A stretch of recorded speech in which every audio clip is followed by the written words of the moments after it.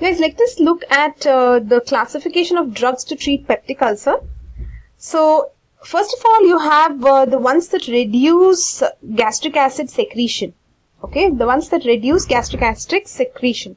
These are very, very important class of drugs. Okay, so H2 antihistaminics. Okay, H2 antihistaminics.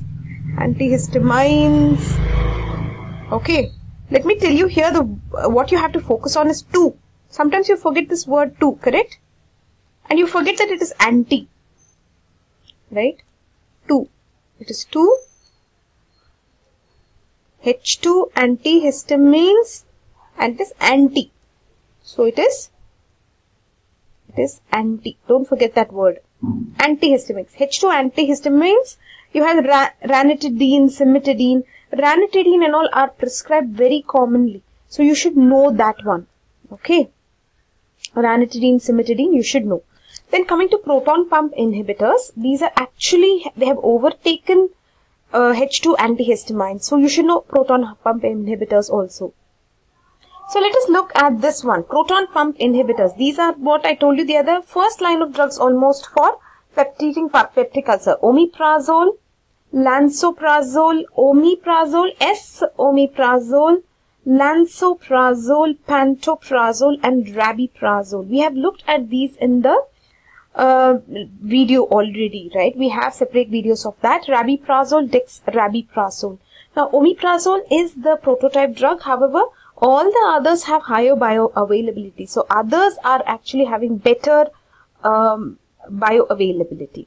Now, let us just revise these. Hold on. Lansoprazole will not irreversibly inhibit the H plus K plus ATPase enzyme. It will partly reversible inhibition it will do. Lansoprazole is partly it will make sure that you can reverse the inhibition. Okay. Partly reversible inhibition of the H plus K plus ATPase enzyme. So what will proton pump inhibitors do? They will inhibit the irreversibly they will inhibit the H plus K plus ATPase enzyme. In that, omeprazole is the prototype drug. Lansoprazole will not, it will only partly reversible inhibition. Partly you can reverse the inhibition caused by lansoprazole. Okay, pantoprazole you should know, it can be given IV, correct? Rabiprazole and dexrabiprazole are going to be the newer ones, nothing more special. They are all having oral bioavailability more than the prototype drug, that is omeprazole.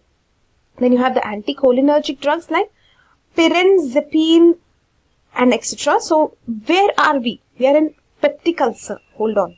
Sometimes you tend to forget where you are. To reduce gastric acid secretion, you need cimetidine, ranitidine that comes under the H2 antihistamines. Then you have proton pump inhibitors like omeprazole, S-omeprazole, lansoprazole, pantoprazole, rabiprazole, dexrabiprazole. Then you have anticholinergic drugs like pirenzepine, propanthine, etc. etc. Okay, pirenzepine you can remember, right? Pirenzepine. Okay, anticholinergic drugs. Prostaglandin analog you can use misoprostol. Okay, misoprostol that can also cause abortion. You should know that. So you should not prescribe it to pregnant people. Neutralization of gastric acid. So now the acid is present. You were just trying to neutralize it. These are sodium bicarbonate, sodium citrate, magnesium hydroxide, aluminium hydroxide. Okay, these many you can remember, right? Systemic, non-systemic. Non-systemic means what will happen? They just go to the stomach and neutralize the acid only in the stomach. But systemic is like sodium bicarbonate. It completely deacidifies the body, correct? It is because it's an alkali. It's a base, correct? So you have the systemic and the non-systemic. Then you have the ulcer protectors. Like you have colloidal bismuth subcitrate. Guys, these are important. Very easily you can score with these, okay? Sucralfate and all these are commonly prescribed. Colloidal bismuth subcitrate, sucralfate, all these are ulcer protectors, okay? Then you have the anti-H. pylori drugs. You should write amoxicillin. These are all normal antibiotics, correct? Amoxicillin, tetracycline, correct? Tetracycline, clarithromycin. You can write all of the antibiotics, okay? So let us revise the classification of the drugs used to treat peptic ulcer. Can be revised in a new slide. Okay, let's get going. Once that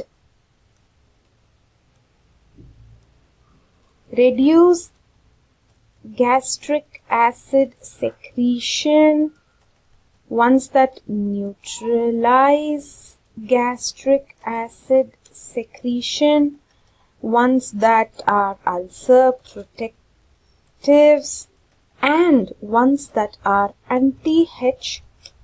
pylori, okay, drugs. Now coming to reduce gastric acid secretion, you have 4 categories here. You have the H2 antihistamines, then you have the proton pump inhibitors, then you have the anticholinergics, then you have the prostaglandin analog. Neutralized gastric acid, you have systemic, and then you have the non-systemic or the local ones, okay, which will act locally. Then ulcer protectives, no category there. And coming to anti-H. pylori, there also you don't have any category, just antibiotics, okay. Let us look at the details now. Shall we look at the details of each of these? Examples we'll look at, okay, basically. H2 antihistamines. Give me example. Ranitidine, cimetidine. Very good. PPI, omeprazole, esomeprazole, lansoprazole, pantoprazole. Then R something is there, right? What was that? What was that one? Hold on. Rabiprazole. Yes. Rabiprazole and dextrabiprazole. Very good. Rabiprazole, dextrabiprazole. Anticholinergics, you have what? Pyrenzepine. Very good. Prostaglandin analog, you have misoprostol. Systemic neutralizer of gastric acid, sodium bicarbonate. Non-systemic neutralizer of gastric acid, aluminium hydroxide, magnesium hydroxide. Very good. Ulcer protectives, you have sucralfate, colloidal bismuth subcitrate. That's an interesting name, CBS. What is that? Colloidal bismuth subcitrate. Okay. Colloidal bismuth subcitrate. Then you have anti-H. pylori drugs like amoxicillin, tetracycline, etc. So this covers the classification of drugs that are used to treat peptic ulcer.